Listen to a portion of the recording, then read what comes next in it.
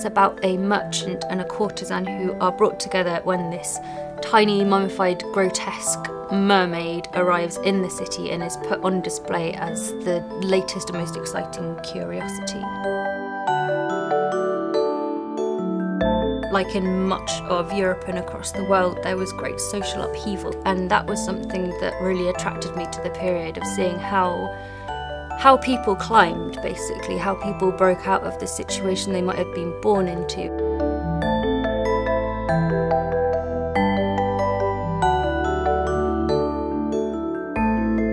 The magic that happens in the book is very much in step with the superstition of the time, and so there is magic there, but it certainly exists alongside the social and cultural reality of London.